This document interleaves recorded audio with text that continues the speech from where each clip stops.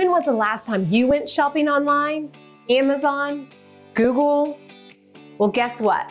Real estate is really no different. When you are selling your home, just placing a yard sign on the front lawn and sticking it on the MLS, that's pretty basic. Are you missing out on social media platforms with the most traffic?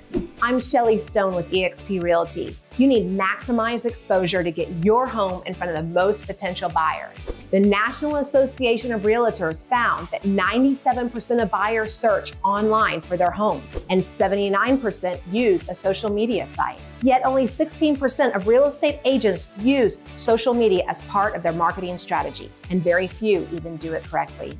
As a real estate professional, I want to offer more and better, so I came up with a disruptive, strategic digital marketing plan that places your home in front of thousands of potential buyers weekly on platforms like Facebook, Instagram, and YouTube.